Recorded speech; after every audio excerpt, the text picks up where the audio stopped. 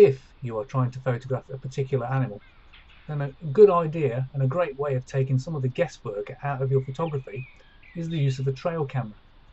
For instance, you've done your research, you roughly know where and when the bird or animal should appear, you turn up with your camera and your tripod, and you sit and wait all day, and you take no pictures at all because the animal doesn't show.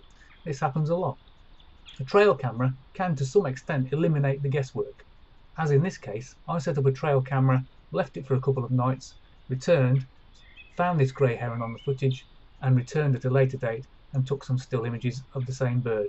A brilliant tool, cheap investment, and a great way to avoid disappointment.